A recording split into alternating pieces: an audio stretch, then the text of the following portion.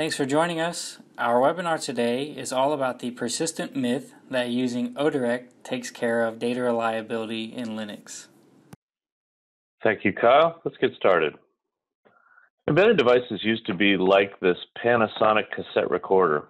It captured data onto a non-volatile and non-permanent media where bit errors and loss of data could occur, much like today. It had no memory buffers. All the data was captured and stored at the speed of the media.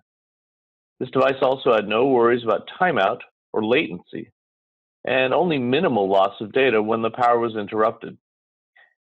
In other words, the path that the data takes from the point of capture to the media was extremely direct, unlike today's modern devices, where the direct path to the media is frequently enhanced with caching in an attempt to create the perception that writes occur at the speed of the media or even in excess of the media.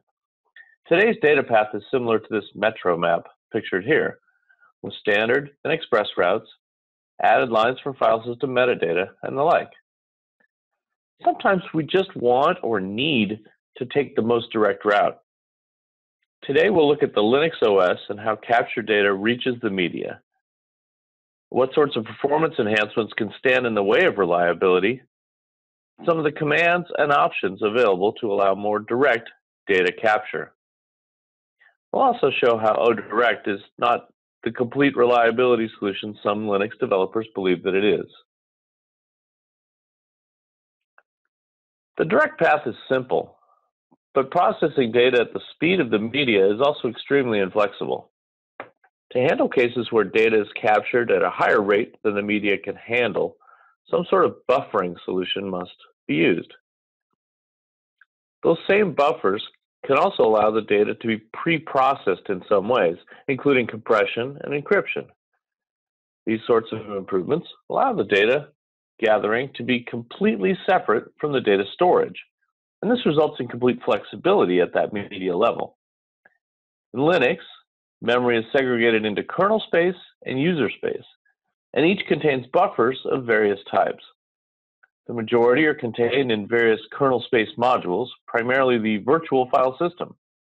One example is the kernel page cache, which optimizes reading and writing. These buffers can have different goals for optimization, and each has its own controls to make changes. These controls can force the system designer to choose a trade-off between performance and reliability. Unfortunately, not all these controls are documented in the same location. For today's talk, we'll focus on Linux kernel 4.9 and the associated file system revisions. We'll also touch on Linux flash file systems and Datalight's Reliance Nitro, which is a third-party file system for Linux. Several of the buffering solutions we'll discuss are related to the Linux page cache. These and other caches can take several approaches to writes, but there are three broad categories. A write-around cache has writes bypass the cache entirely. The data is transferred straight onto the backing store. A subsequent read will result in a cache miss, and therefore the data has to be read from the backing store also. A write-through cache copies the written data into the cache so it can be used for subsequent reads, but immediately transfers the written data to the backing store as well. The write does not indicate completion until the transfer to the backing store is complete. And then a write-back cache copies the written data into the cache and indicates completion immediately. Data written into the cache is marked dirty and is written to the backing store at a later time, either asynchronously or in response to a flush request. And that's assuming it isn't invalidated first. Android is an application environment that runs on top of various Linux kernels. SQLite is native to Android, and many apps supplement ordinary file I/O with the secure solution of an SQLite database. This software will add its own reliability functionality by performing the writes in an atomic fashion and then committing them. SQLite assumes that write operations will be reordered by the operating system and the file system. For this reason, SQLite performs a flush or fsync operation at key points, assuming these operations will not return to the calling program until all pending write operations for that file handle have been completed. An application can write data through a variety of system calls like fwrite or write, or via various library functions or other high-level programming languages such as Java. In some of these cases, the I/O functions include user space write-back buffering. A prominent example of user space write-back buffering is the streamed I/O functions, which are provided in the C library. If one of these write functions, fwrite, fprintf, or fputc, is used to write to a file, that write is buffered in user space. An application can force those buffers to be written into the kernel buffers by means of an flush system call. However, that write is still write-back cached by the kernel. Flush does not include an fsync or anything similar. Conversely, system calls like fsync are not always aware of the streamed I/O buffers and will not flush them. The flush is necessary to move the data to the lower level of buffering, and then the fsync to actually flush the data to the media. Alternatively, a set vbuff can be used to disable the streamed I/O buffers, or to flush them automatically whenever a new line character is written, which is useful for text data, for instance, in which case the flush should be unnecessary. Also note that an fclose includes an flush. As another example, consider a Java application. Many types of objects may write back buffer data, such as Java I/O buffered writer. The flush method of that class and other classes implementing the flushable interface is similar to the flush from the C library. It will write the data into the kernel buffers, but it does not flush those buffers to the non-volatile storage. A comprehensive review of all the user space caching is not really practical in this session. Application developers just need to know what types of caching exist for their application. Mistakes in this area, like assuming flush includes an fsync, or vice versa, could lead to unexpected data loss. So that's the Android environment and the applications themselves. But really, let's dive into the Linux kernel. The Linux virtual file system is set up to support write-back caching of file data and certain metadata. Each file system, for example, ext4, UBIFS, etc., has a great deal of control over how this caching gets used. And the file system often has its own metadata caching and can implement additional caching for file data. Allocate on flush, which is also called delayed allocation, is implemented in some Linux file systems. This feature holds the pending block writes and subtracts from the disk free space without allocating the blocks. When needed, the file system then allocates large groups of blocks and commits all the data at once.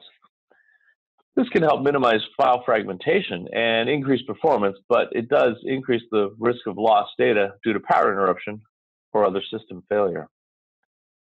The Linux page cache is a cache of physical pages. Each page typically has 4 KB of data on ARM and x86 CPUs, although other sizes are possible. One example is 8K on a SPARC CPU. A page is attached to an address space and has an index, which is used to sort the page into an efficient radix tree. Commonly, an address space is attached to a file inode and used to cache file data, with the page indices representing offsets into that file. A file system might also choose to use the page cache for metadata caching. For example, directory data could be cached in an address space attached to a directory inode. Artificial inodes can also be created as containers for special purpose address spaces that cache metadata not associated with any particular file or directory. The page cache, as it's typically used, is write-back. Written data is copied into the pages, which are then marked dirty. The dirty pages, unless invalidated, will be eventually written, either in response to an application request, like fsync, for instance, or in the background by the kernel flusher thread. Kernel flusher threads have several tunable criteria. We'll discuss those later. Those control when the pages are written out. For example, pages which have been dirty for a certain length of time, for example, 30 seconds, may be targeted to minimize data loss in the event of system failure. The kernel flusher threads might also write out dirty pages to relieve memory pressure. When a dirty page is written to the media, the file system is responsible for deciding where it should go, assigning a block number, before it is submitted for the write. The VFS takes care of submitting that physical I/O. Writing a page of file data might not be enough to make that file data persistent. Often the file data, even if it exists on the storage device, is inaccessible until the associated metadata has been updated. If the file data was appended to the file size has to be updated. If the file data was written to a previously sparse offset, then the metadata has to be updated to say the location of this newly allocated data. Even when overwriting existing data, a copy on write file system needs to update the metadata to store the new location of the data. File systems are largely responsible for how their metadata is cached. Usually there's a block device inode with an attached address space for pages. File systems also have different policies as to when dirty cached metadata gets written. For example, ext4 has a commit interval, which defaults to 5 seconds, and you can tune that via a mount option, which controls how often the cached metadata is written. Reliance Nitro, in its default configuration, is semantically similar to ext4 with a time transaction interval of 5 seconds, and that's tunable via both mount option and a runtime ioctl. For file systems which use delayed allocation, and that is most of them, the writing of cached metadata is generally independent of the writing of dirty pages. Thus, it's possible for the metadata associated with the write to be committed prior to the write data itself, which can result in unexpected behavior. As one example, when appending to a file, the increased file size, which is a metadata update, might be committed prior to the actual new file data. If the system crashes at that point, after the metadata commit, but before the dirty pages were allocated and written, then the appended area could read back as zeros.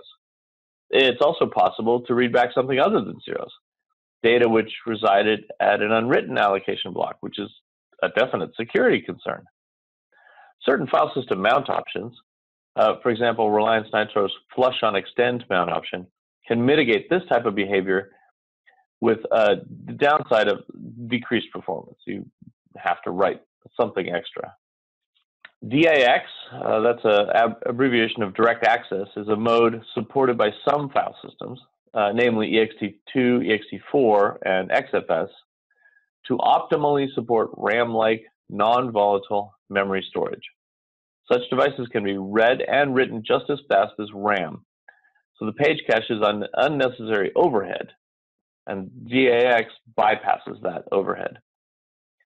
Another bypass mode is direct I/O, that is, from files accessed with the ODirect flag, and that'll also bypass the page cache, but in the process will not flush the hardware cache.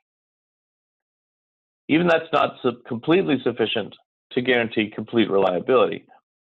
And to prove that, we tested ODirect. This test that we created does nothing but measure the performance of sequential writes in 4 different cases. On this platform, the media was capable of 225 megabytes per second, roughly. Using neither ODirect nor FSync, the speed of our I/O was 4,000 megabytes per second. It's basically all cache. When we turned on ODirect, that slowed that down by an order of magnitude, but the performance was still faster than the maximum for the media, where our write speed was faster than the media could possibly do. If we slow down the media by using the FSync option, then the performance drops to roughly what we'd expect, with or without ODirect. This basically proves the point of ODirect by itself is not committing all the data to the media in order to get that I/O speed, that write speed. And so for reliability purposes, when the data absolutely has to be on the media, you either need to write very large files, which bypass everything anyways, or use FSync. ODirect is just not enough. So once we leave the file system, all those data and metadata calls give the same result. They're blocks, they have to be written to the media.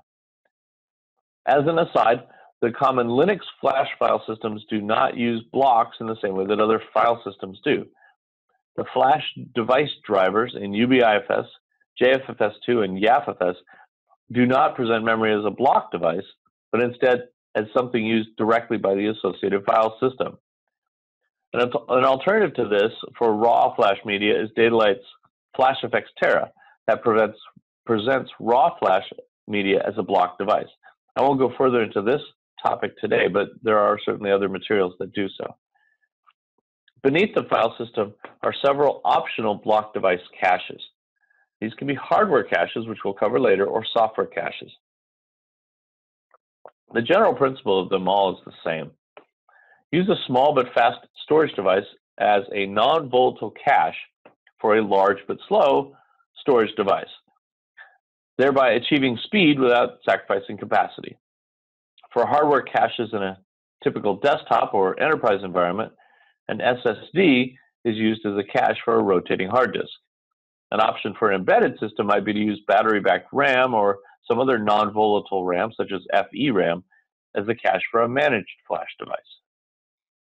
Two software block caches are included in the Linux kernel mainline, Bcache and DMCache.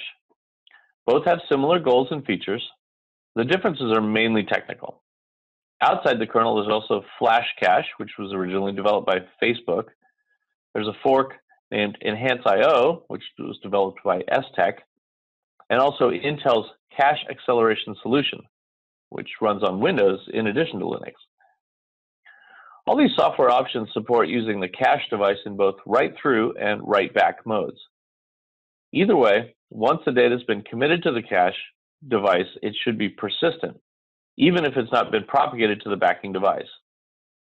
In write-back mode, Bcache and Enhance.io do not acknowledge I/O completion until the original I/O and any necessary metadata are stored persistently on the media device, whereas DMCache writes its metadata once per second or in response to a flush request. In general, applications don't have to do anything extra to ensure data persistence when using a block cache, at least if it's configured correctly, that is. The block layer is responsible for managing a queue or multiple queues of I/O requests. These requests can be reordered as an optimization and are passed down to the device driver to be serviced. The old implementation of the block layer uses a single queue and supports several I/O schedulers to reorder the requests. The new implementation, BlockMQ, uses multiple queues to reduce lock contention. I/O scheduling is planned, but incomplete. As of Linux kernel 4.9, both approaches are supported, but the long-term plan is for BlockMQ to supersede the older single queue implementation. So the request queue and I/O schedulers, this implementation uses a single request queue per block device. The I/O scheduler may merge the requests for adjacent sectors, sort them, reorder them by sector address to minimize rotational latencies and time when those requests are submitted. There's 3 I/O schedulers included in the mainline kernel. The completely fair queuing, CFQ, is the default scheduler. It prioritizes the I/O based on process and priority. NoOp, well, that's a scheduler that uses a simple FIFO queue. It'll merge adjacent requests, but it doesn't reorder them, which is appropriate for storage media like flash memory. There's no rotational latency on flash memory. The deadline scheduler attempts to service all the I/O within a certain time limit to avoid starvation. Outside the kernel, there's also the budget fair queuing, BFQ scheduler, which was developed as a replacement or alternative to CFQ, and it claims to deliver lower latencies and higher throughput in many use cases. Efforts to merge BFQ into the mainline kernel have mostly been rejected, since BlockMQ, which we're going to detail next, is seen as the way forward. So BlockMQ, instead of maintaining a single queue for each device, has a per CPU or even per core queue for each device. This reduces lock contention, allowing the block layer to scale up to millions of IOPS. Device drivers are in the process of being converted to support BlockMQ, either exclusively or optionally. Notably for embedded systems, the MMC driver did not support BlockMQ as of Linux kernel 4.9. BlockMQ does not yet support I/O scheduling, which has been observed to hurt performance on media with rotational latencies, but that is not the direction of embedded designs. So now we're going to leave the Linux kernel and return to go even lower to the hardware caches. But first, a device driver is required to deal with that hardware. A simple device driver merely takes a request from the queue and converts it to the appropriate command set for the storage device. Many device drivers attempt their own optimizations, and some of them, like the SCSI driver, are multi-layered and complicated. Delving into the individual configurations and options is outside the scope of this presentation, but some general information about hardware caching does apply. Some rotating and solid-state storage media hardware includes internal write-back caches for written data. The device driver issues the appropriate commands to flush the hardware cache when a higher level flush command has been passed down. For example, the SCSI driver, which is used for USB storage, might issue a synchronized cache command, or a SATA driver might issue a flush cache or flush cache ext command. While nearly always true today, this was not always the case. It's entirely likely that there are storage devices still in the market which have a hardware cache but do not support the flush command. If you're using such a device, it might not be possible to guarantee immediate data persistence, and it's definitely something worth checking out, understanding, and or testing for, but probably asking your vendor to be the fastest way. The majority of embedded devices these days utilize flash media for data storage, and that these hardware devices often have their own cache. In this case, a buffer is used to improve NAND write performance, helping to hide any additional required erases behind the scenes. An additional benefit is the reduced write amplification. By allowing entire write pages to be filled before committing them to the NAND media, considerably less overhead can be required. This could result in longer lifetime for the flash media. In the Linux flash file system UBIFS, this additional buffer is called the write buffer. UBIFS uses a number of MTD write buffers equivalent to the count of journal heads. Each is the size of a NAND flash media page and is only used for smaller writes. The larger writes bypass this buffer. JFFS2, an earlier design, is also similar. Any of the techniques that we've described here to commit data to the media immediately can work against the goals of performance and write amplification of flash media. So if you absolutely need reliability, you might hurt performance and or lifetime. That's the balancing act here. While many embedded system designers don't give much thought to storage, balancing these two competing forces should be a goal for every design. So that's our brief overview of all the various caches from top to bottom. Now, let's go back and briefly cover how we can control them in the 7 minutes we got remaining. Our goal is to answer the question, how can we get the data to the media as directly as possible? Linux system calls are passed down to the underlying file system and are the same for each. Several system calls will forcibly flush dirty pages to the non-volatile storage. Sync will flush all the dirty pages and inodes for every mounted file system. SyncFS will flush all the dirty pages and inodes for every mounted file system. fsync will flush the dirty pages and inodes for a given file or directory. fdatasync will flush the dirty pages for a given file or directory, but will only flush the inode if doing so is necessary to access the dirty pages.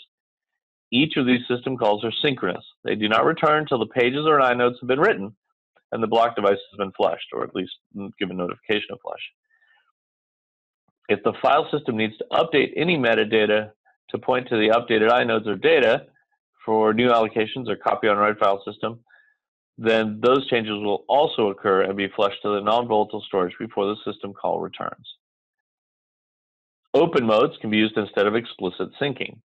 If a file is opened in OSync mode, then every write to that file descriptor is synchronous, as if it were immediately followed by an fsync. If open in ODesync, then every write to that file descriptor is synchronous, as if it were immediately followed by an fdatasync, and we covered those on the previous slide. Two misconceptions have arisen in the common practices of all Linux application developers. The close system call does not provide any synchronization guarantees. Linux does not flush dirty data when the file descriptor is closed. In some Linux file systems, calling fsync or fdatasync on a newly created or renamed file does not necessarily ensure that that entry in the directory containing the file has also reached the non-volatile storage. For that, an explicit fsync or fdatasync on the file descriptor for the directory is also needed. Some applications use fsync or other flush calls very frequently. hurting performance and increasing write amplification. Often fsync is just being used as a mechanism to ensure the correct ordering of the data, even in situations that do not require the data to be forced all the way to the permanent storage. If this is known to be the case, Reliance Nitro could be configured such that fsync and sync will provide ordering guarantees without taking the time to commit everything to permanent data storage. Again, a transaction point, though, would commit everything and so then give you reliability. It's a nice balancing act there. As mentioned earlier, the kernel flusher threads automatically flush dirty pages based on tunable criteria. Pages which have been dirty for a certain length of time will be written. If the overall amount of dirty data is above a certain threshold, they'll be written. These automatic writes are asynchronous. So the flusher threads initiate the writes, but don't wait for their completion. The kernel flusher threads do not flush the storage device, so the written data may remain in the hardware cache. So data written by a kernel flusher thread is not guaranteed to be persistent unless there's been a synchronous flush operation like sync, system call, or a file system commit. All the automatic flush settings are exposed in the files in the proc system VM directory. Current settings can be seen by reading these files, and new settings can be written to these files, although you obviously need root privileges and it's not persistent across reboot. The dirty expire CentOS tells you how old dirty pages must be before they're old enough to be written. The current value can be read with a cat proc sysvm dirty CentOS. The usual default is 33,000, which is 30 seconds. Setting a lower value can reduce how much data is lost in the event of system failure. If you wanted to lower that value to say 10 seconds, you could put 1,000 there. The kernel flusher threads don't run constantly. So even after a dirty page is eligible to be written, it might take a while for the flusher thread wakes up to see that. How often the threads wake up can also be controlled. That's the operation here, dirty write-back 7 seconds. The default there is 500, which is 5 seconds. Lowering these settings can reduce the number of dirty pages which are at risk of being lost in the event of system failure, but there can be downsides. If we reduce throughput, increased file system fragmentation because there's less time to collate pages, and then, of course, increased wear on the media. If a write-back cache is filled to capacity and then flushed all at once, this can introduce long latencies into the system. And so one solution is to start writing the dirty data once it exceeds a certain threshold. The kernel provides tunable settings for this. Also updated and read the same way we just discussed, dirty ratio and dirty background ratio. Or as a mutually exclusive alternative, dirty bytes or dirty background bytes. Kernel documentation is going to cover the exact meaning of these settings, and we are short on time. So, assume we're using ext4 with the default mount options. Dirty expire CentOS and dirty write-back CentOS have their default values, and the amount of dirty data in the system is insufficient to trigger the dirty background ratio or bytes thresholds. So after dirtying a page, how long before that's committed to the non-volatile storage? After 30 seconds, the page will become eligible for a write. It could be another 5 seconds before a flusher thread wakes up and sees that that page needs to be written. And then the data can be stored in the hardware cache for up to another 5 seconds before ext4 says, hey, commit interval is expired, and that journal commit issues a flush. That's a total of 40 seconds, not counting the time needed for code execution and data transfer, of course. This calculation is similar for other file systems, except the ext4 commit intervals are replaced by the equivalent mechanisms. For Reliance Nitro, for instance, the configurable timed transaction interval, or for UBIFS, a non-tunable 3 to 5 second timeout for a write buffer. So of all these, runtime changes are only available on Reliance Nitro. The Linux kernel and file systems have added complexity to improve performance and media lifetime with the consequence of increasing the amount of data at risk. And that's the balancing act we embedded developers have to run to all day. Dirty data can stay cached for a surprisingly long time in the default case, but the developers have options to control for this behavior. What we've done today is examine many of the commands and options available. Understanding these complex underlying mechanisms for how data is committed to storage is crucial if a developer is to effectively balance data at risk and performance.